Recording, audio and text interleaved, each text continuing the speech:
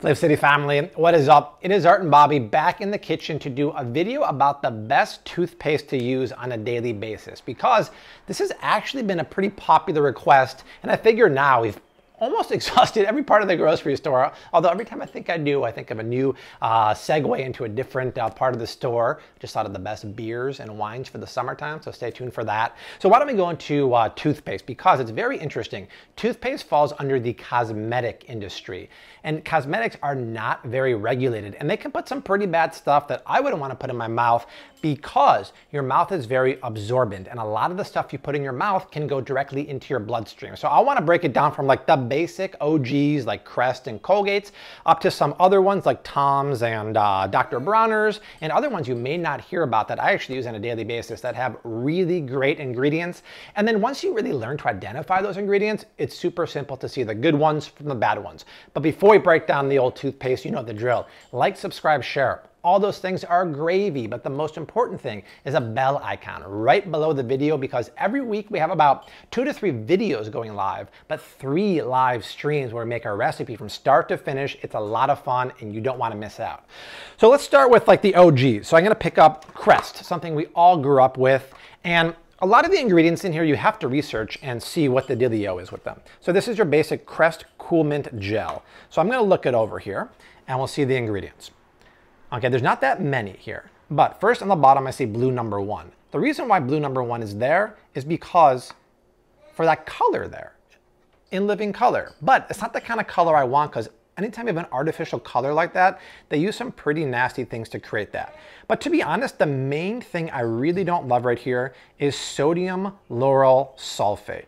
So when you start researching this stuff like I did, it's basically another word for soap. It's the kind of the foaming agent in a lot of mainstream toothpaste that make it nice and sudsy. The problem is sodium lauryl sulfate, and it has other couple names too, is very, very harsh. And what it can do is wear down the lining of your mouth over time. And you'll notice the better ones I'm going to show you don't have it. So look out for that name on there. Then we look at the Colgate Sparkling White, and we'll talk more about whites here. This is obviously for a little extra whitening power because it has baking soda. And I love baking soda. That's a great ingredient. But when we look right here, once again, just like the other one, this one has yellow number 10 and blue number 1, just purely for color. And this is not a kid's one. This is for adults, so you don't really want that. It's got the sodium lauryl sulfite, which is the scrubbing agent or the soap. But this one also has carrageenan. Now, I don't like to eat carrageenan, and we talk about it a lot, but even with a toothpaste, I don't want that because it could go into your bloodstream via the absorbent mouth you have. And carrageenan is a known inflammatory agent, and some people say it's a known carcinogen. So I don't want to see that in there. You're going to see it later in a premium brand that is actually very surprising. And here's a deep clean whitening one by Arm & Hammer. And once again, I do love the fact that it's powered by baking powder or baking soda for that whitening here, but look what's going on here. It has, once again, the sodium lauryl sulfate, the scrubbing agents. It doesn't have any of the carrageenan, but it has these PEG-8s, PEGs, PPGs. These are propylene glycols. Okay, these are actually another one of the things I would probably get away from. I put some notes here. The reason why they put this in here is because it makes it easier for the chemicals to break down, but also it can break down the lining of your mouth over time. So these are things I probably wouldn't get. They are a little cheaper than the premium ones, but I think since you're brushing your teeth, what, twice a day? I used to brush my teeth actually 3 times a day and floss twice a day. But then last year when I went to the dentist, she told me that I flossed so aggressively that my gums were receding. So she told me only to do it once a day. So I've been knocking that back, and I stopped brushing my teeth a 3rd time. So I just do it a 2nd time. But when you're gonna put that in your mouth every single day, knowing your mouth is so absorbent, you wanna know what goes in there, and you want best in class ingredients. And here's one that makes one of the best ones that I feel like no one really knows about it. So Redmond, the company that makes a really good unrefined salt, makes something called earth paste. And you'll see right here, it says there's no glycerin, no foaming agents, no artificial coloring, no fluoride. We'll talk about that in a minute. But look at these ingredients here. This is so darn cool. So you don't see any of those nasty preservatives, chemicals. This is the main ingredient. It's bentonite clay, and it's clay from Utah. And that is really the actual scrubbing agent or the abrasive ingredient that's gonna clean your teeth. Non-GMO xylitol, which is the sweetener, I don't like xylitol to eat in food because it's not good for your tummy, but for a toothpaste, it's totally fine. But then look at this, essential oils, verbena essential oils, tangerine essential oil, and for the spearmint, which has a lovely minty flavor, spearmint essential oils. They actually put some of the Redmond salt in there. This is the kind of stuff you want to see. Now, I will say, if you go to buy stuff like this, you'll see a California Prop 65 warning on this. You'll also see it on a lot of plant-based foods like the protein powder I eat, some coconut sugar. That, in my opinion, is a kooky law from California that says if you sell anything that might have trace levels of heavy metals, you have to say, warning, this could cause birth defects and cancer. You're not going to get any of that from this, from coconut sugar, but they have to put it on there. Otherwise, they get fined thousands of dollars every day from California. I get a lot of emails about it. Don't worry about that. So these are one of the best. I'll put the Amazon link down below. And then we think of a company like Tom's, which I believe was purchased by Colgate in the early 2000s for $100 million. A lot of people think like, oh, this is natural and stuff like that. Natural, just like in food, in my opinion, doesn't mean anything because we look at the other ingredients here. So it doesn't have the, oh, it does have, I'm sorry. This one does have the sodium lauryl sulfate. There's another version I'll show you that doesn't. So it has the foaming agent, the soap. But this one also has carrageenan in there. It doesn't have any food coloring because it is a premium item. But between those two ingredients, exactly, Rose.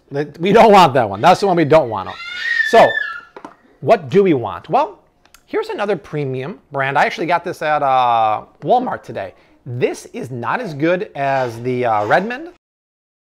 This actually has a pretty good profile of ingredients here. The only thing I really don't like in this, instead of putting the sodium lauryl sulfate, they're putting sodium cocoa glutamate.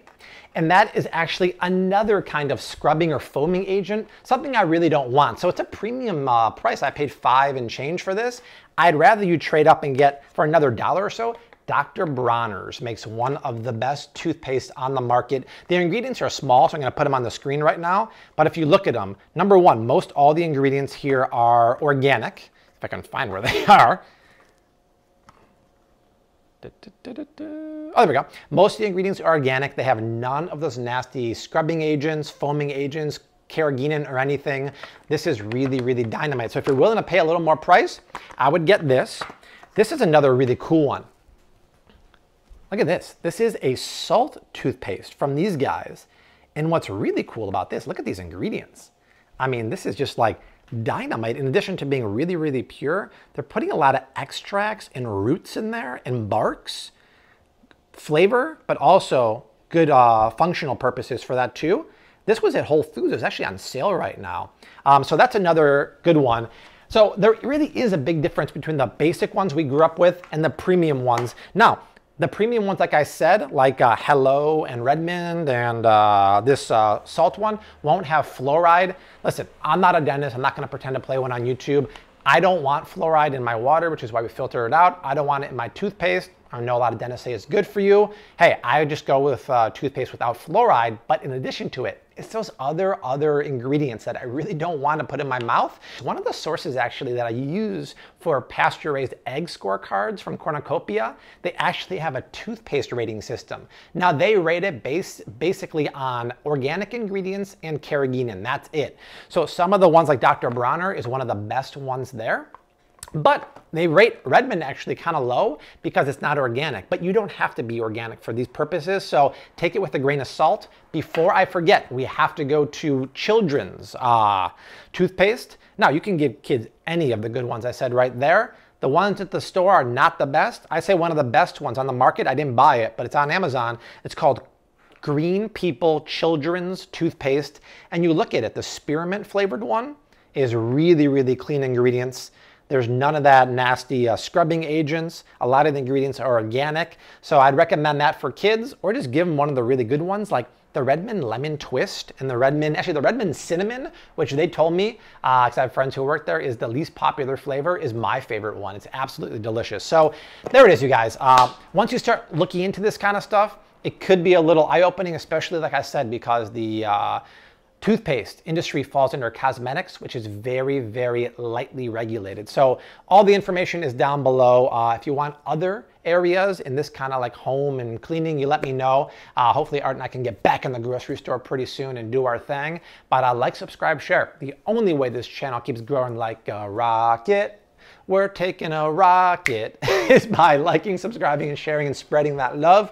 Art and I got 2 more videos going below us right now, but we will see you soon. Until then, hashtag keep on cooking, mad love, and peace. And let's have some lunch because I'm hungry. I'm laughing because the second time you said red mints, you should take it with a grain of salt. Great point. Well, end on that note.